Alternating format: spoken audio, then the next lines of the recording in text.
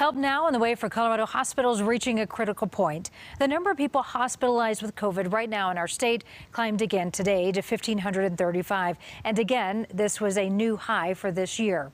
The Department of Defense is deploying medical workers to Fort Collins to try and help out with a surge in cases there. Dylan Thomas first reported the news on CBSDenver.com. Dylan joins us now from Greeley tonight. So Dylan, employees in the ICUs there are sharing with you that they are truly getting near a breaking point. Yeah, Karen, they say that they're operating these ICUs at more than 100% capacity. And when they walk out of the hospitals like this one right behind me, they feel like they're stepping into a world that has left them behind to clean up the mess.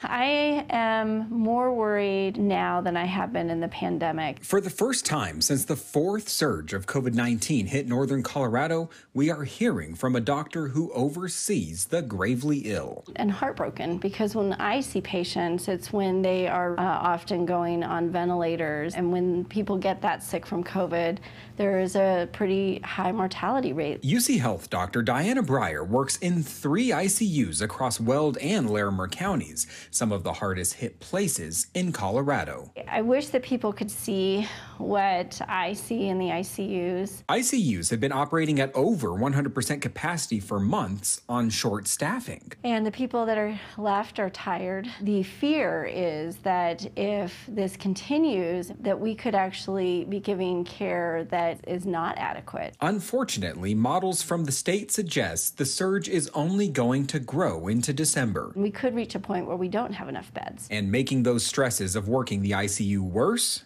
knowing that many of these hospitalizations and deaths were avoidable. There are people who are dying currently who would not be dying if they had been vaccinated. We had so much hope a year ago when the vaccines came out.